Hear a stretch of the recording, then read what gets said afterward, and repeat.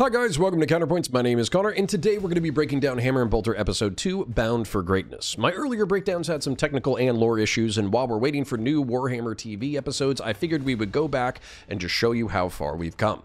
Today's sponsor is one of the best products and best discounts I've had on this channel. 20% off just for using code Counterpoints. It's something so important to my own health and well-being that I put off investing in forever, but I'm telling you, you just need to pull the trigger. I got the Ewin Racing Fascia Massage Gun, and holy fazzoli did this thing change the game. I have a whole bunch of musculoskeletal issues from my service in the military and law enforcement, and over the years, the only thing that's worked for me to ease my pain was talented physical and massage therapists. But those guys can be expensive, and the cheaper you go, the more likely you are to hurt yourself. For the price of one high-quality massage, Ewin Racing Fascia Massage Gun can put the power of a talented physical or massage therapist in your hands. There's a variety of power settings and knobs, and they work deep into the tissue to break up the knots and strains that have been holding you back. After just one session hitting my hips and legs, I released knots that have been bugging me for years. Time might heal all wounds, but the Ewin Racing Fascia Gun will break up the knots and strained muscles left over. I'm serious. Go to the link below, use code Counterpoints for 20% off, and invest in your own health by taking care of those aches and pains you've been ignoring. Do it today.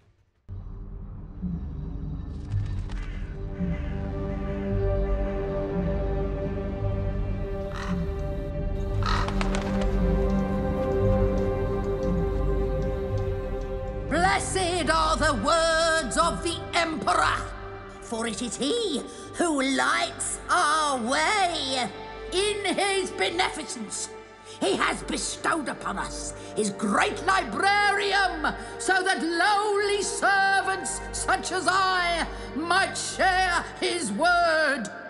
Know then that in the time before, when the stars were but young, and the galaxy steeped in darkness, it was the Emperor who first brought light!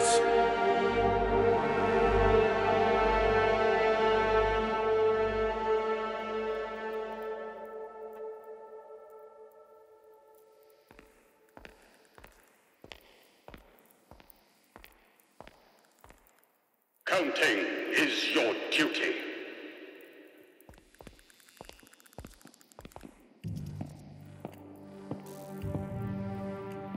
$9,993. 9,994. My counting is my duty. There shall be no thinking. To reason is to consider lies.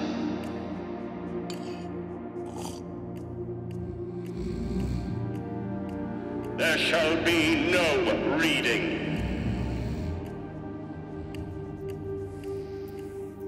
9,996. 9,996. 996. There shall be no talking.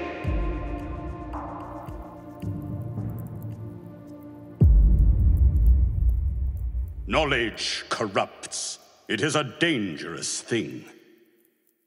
Do you understand this, Adept Neath? I do, Prefect.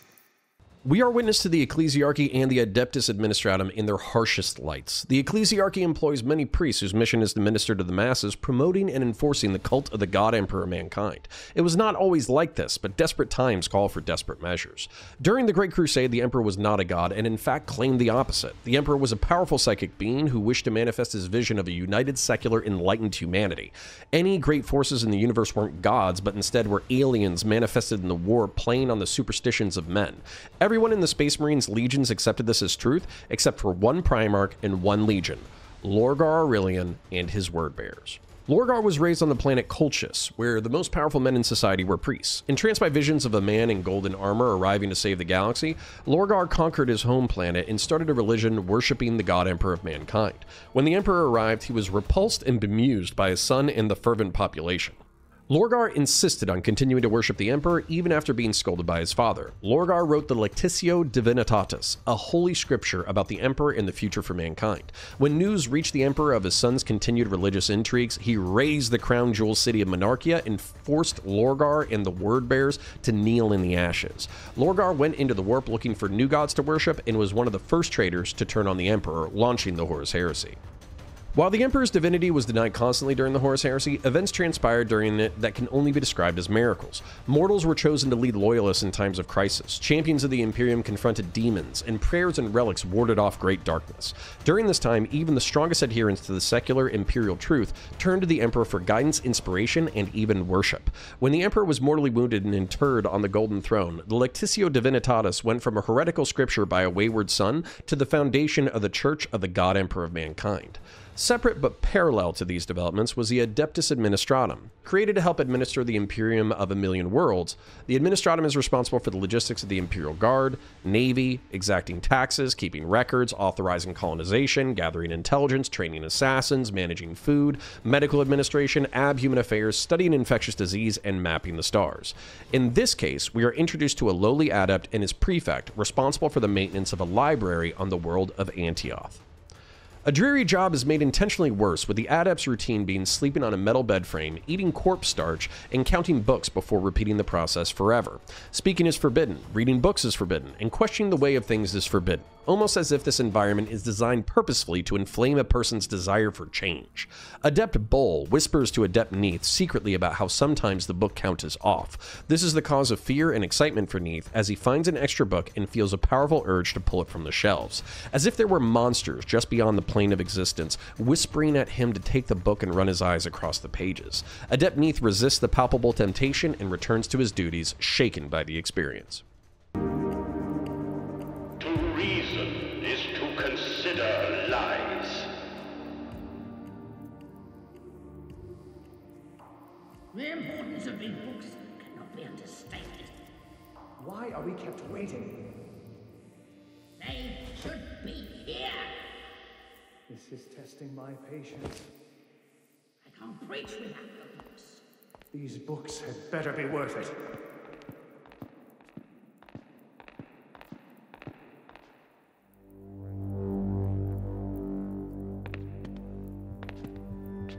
Welcome, welcome. Once again, we are most honored to receive such auspicious guests. Quite so, Prefect. You are blessed indeed to serve the Emperor through our patronage. That I am. Are the new volumes ready? They are. Good. All is as it should be. Through us, the Emperor's grace will inspire thousands.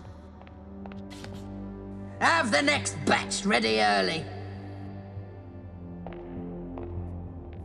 Of course. Blessing of the Emperor upon you. Our fate is in his hands.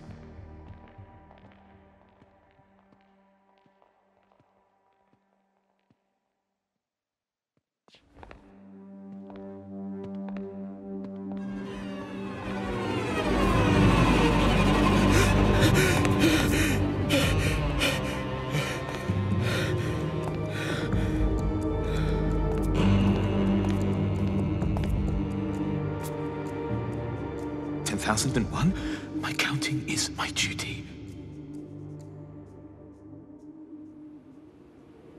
There shall be no thinking.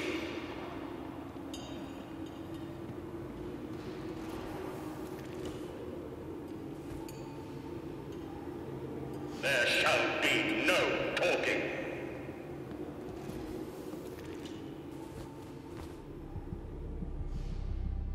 What? What is it? A book. An extra book. You were right. I found one there on the shelf. You did? Did you read it? No. Tell me, where did you find it? Section 1271A, where I count. Who are you? My name is Bowl.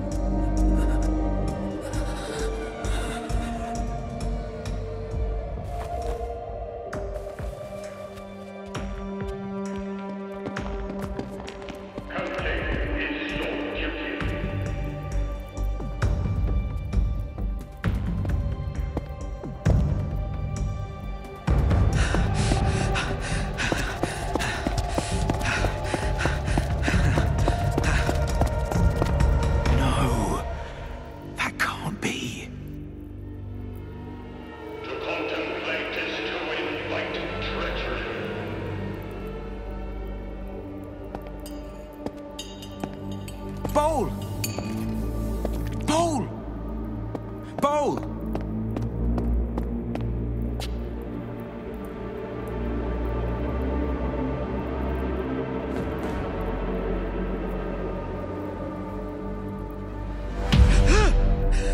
There shall be no talking!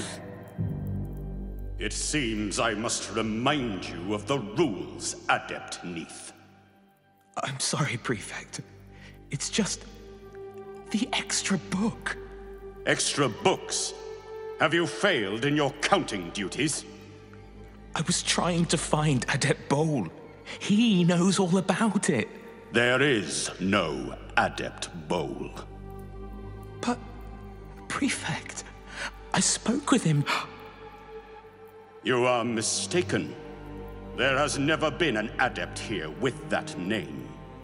Then perhaps I misheard his name. He had a marking, a scar on the side of his neck. To question is to undermine authority. There shall be no more talking.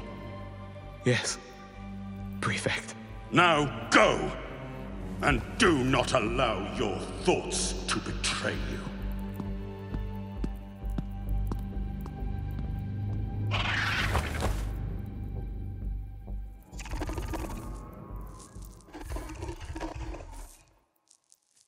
To say there is some heresy afoot is a massive understatement. Moving through it chronologically, the ecclesiarchal priests meet with the prefect to change out holy scriptures routinely. This is because while there are core tenets to the imperial cult, it is also a religion that is adapted to the many planets it serves. With such an extensive library on Antioch, it is extremely likely the priests are excited by the variations in scripture they can use to minister to the masses.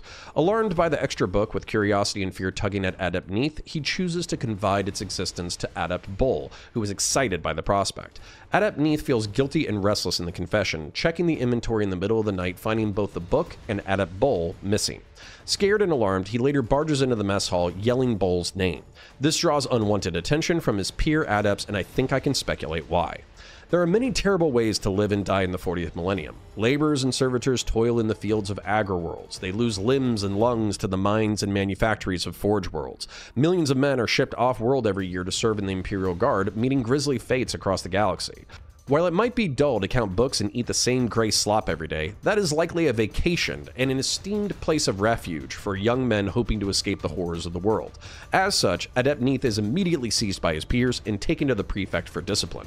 Adept Neath confesses to the presence of extra and missing books and breaking the rules by trying to talk to Adept Bowl. The prefect admonishes him, blaming him for the miscount and saying that Adept Bowl simply does not exist. While agreeing to behave himself, Adept Neath is driven crazier as the mundane nature of his life is confronted with massive contradictions, creating intrigue and curiosity that cannot be denied.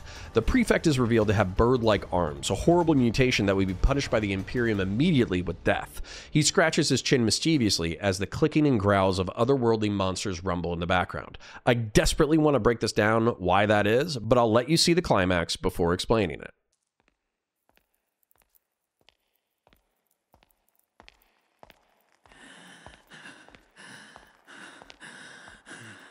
There shall be no reading.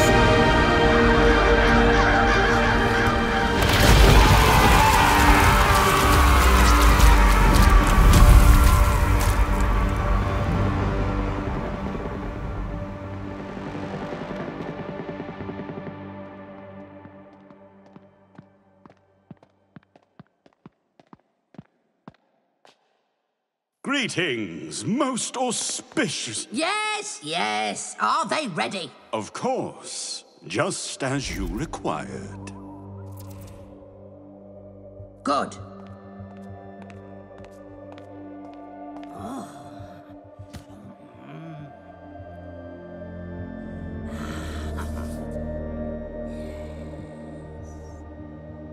Come along, hurry. There's work to be done.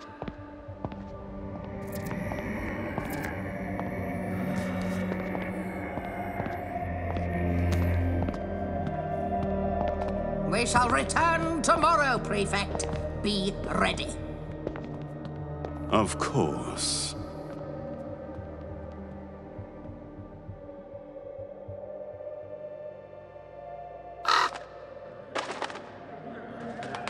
Gather round! Lend me your ears and listen well, for I bear words of loving enlightenment.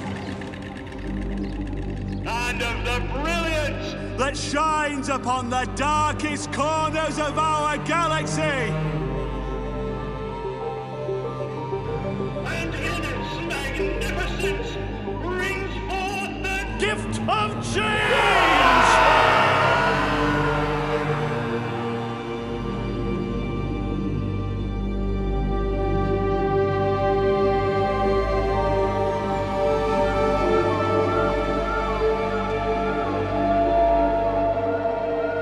Knowledge corrupts. It is the dangerous thing.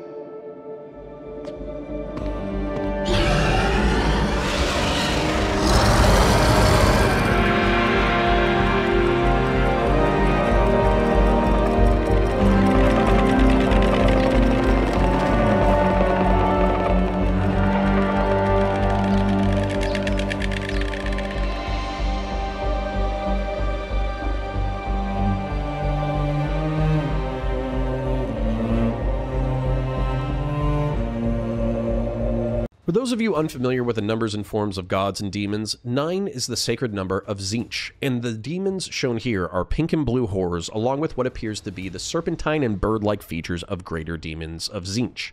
Tzeentch is the god of forbidden knowledge, ambition, and most of all, change. The book that keeps disappearing and reappearing is numbered 9,999, and the bird-like arms of the Prefect are a gift from his patron god. The Prefect is the instrument of Tzeentch on this world, likely long corrupted and long plotting to subvert the dogma of Antioch and usher in a chaos incursion. The Precept has done this by baiting his adepts with an insanely punishing regimen. The mundane routine, the inability to reason, speak, or read, while potentially supported in scripture, have been taken to their extremes, making corruption and desire for change inevitable. Adept Bull's sneering curiosity found him sacrificed first, with Neith following quickly in his footsteps. He could not help his insatiable curiosity and temptation, and was guided to his fall by the Prefect. This book is the prime edicts from the Lectitio Divinitatis, and reads, "From the high rock, from this peak, let the light of worship shine, so that the Emperor himself might see it from his golden throne. When the people forget their duty, they are no longer human and become something less than beasts. They have no place in the bosom of humanity, nor in the heart of the Emperor. Let them die and be forgotten. Love the Emperor, for he is the salvation of mankind. Obey his words, for he will lead you in the light of the future. Heed his wisdom, for he will protect you from evil. Whisper his prayers with devotion, for they will save your soul. Honor his servants, for they speak with his voice. Tremble before his majesty, for we all walk in his immortal shadow. Know then that in the time before, when the stars were but young and the galaxy steeped in darkness, it was the Emperor who first brought light. The Emperor of mankind is the light and the way, and all his actions are for the benefit of mankind, which is his people. The Emperor is God, and God is the Emperor, so it is taught, and above all things the Emperor will protect. A heretic may see the truth and seek redemption. He may be forgiven his past and will be absolved in death. A traitor can never be forgiven.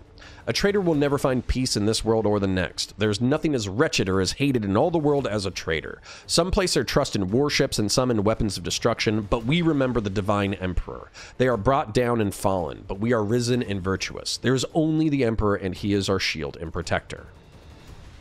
Now, there's several fascinating things about this entry. Firstly, it calls humanity to serve the Emperor of mankind and makes that a divine responsibility. The Prime Edicts tie the Emperor to history as a creator god, responsible for bringing light and order into the early universe. Those failing to serve the Emperor are not flawed humans, but are less than human, worse than animals. It calls the faithful to follow the words of the Emperor's servants, but nestled in that is a contradiction.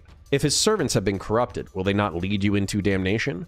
For that potentiality, it makes a distinction in judgment between the traitor and the heretic. A heretic is someone who forwards a false belief thinking they are doing the right thing, whereas a traitor is someone who knowingly betrays the Emperor and Imperium. A heretic can be forgiven in death, but a traitor carries his shame forever. In this moral judgment, Adept Neith, if his soul could be recovered, could be forgiven by the Imperial cult because he fell into a demonic trap laid for those unprepared for the dark forces of chaos. The Prefect, however, is unforgivable, as he knowingly led this planet into damnation. The sacrificial traps laid for the Adept seems to subtly change the holy text, replacing the Emperor of mankind with the Changer of Ways. Not only that, but a priest booms about the gifts of the Emperor, the gifts of change, to a roaring audience as the shadow of a greater demon of Tzeentch, a lord of change, creeps across the surface of the planet. As the god of change, Tzeentch was wildly powerful in the early universe. It is said in legend that his greatness was so dominant that a combined force of the other chaos gods was summoned to destroy him, shattering him to shards across the galaxy. It is from the scattering of his power that magic and sorcery was embedded into the world. Now reconstituted, he plays the great game with relish, savoring the ambitious thirst for knowledge of his followers. He rewards them with great gifts, but always exacting a cost. A devotee of Tzeentch is as likely to unlock world-changing mysteries as they are to be transformed into a gibbering, glint-toothed monster. But that is the risk you take when gambling with the god of ambition and mischief. Tzeentch can see the past and the present in perfect clarity, watching the strands of fate play out moment to moment, and has even empowered one of his greater demons, Kairos, to see into the future. It is partially the mischief of Tzeentch that keeps the great game going, because if any one faction ever truly won, the god of change would lose that which gives him power and entertainment. It is therefore in his best interest to twist the strands of fate to keep as many players on the board as possible. Before we wrap up, it needs to be remarked that the planet of Antioth is mentioned by Inquisitor Kiyomoro in the episode Death's Hand as a great battlefield on which the Imperium lost because the great enemy quote-unquote knew their every move. It is also a place that one of the sisters from the episode A Question of Faith wishes to visit to see the great librarian. It is only with multiple viewings that I caught this connection, which brings us to the end for now. If you made it this far, like the video so you can show the algorithm gods you enjoy my work. Subscribe so you get more fantastic content, ring the bell so you see when it comes out, and comment down below praising your favorite Warhammer god. Support our sponsors by using the links in the description and use my code so they know that I sent you. Become a YouTube member or patron on patreon.com/counterpoints. Check out the politics channel in the description below if you're into that kind of thing, and join the Discord to hang out with fellow Warhammer and politics nerds. I appreciate you. Catch you in the next one. Until the end.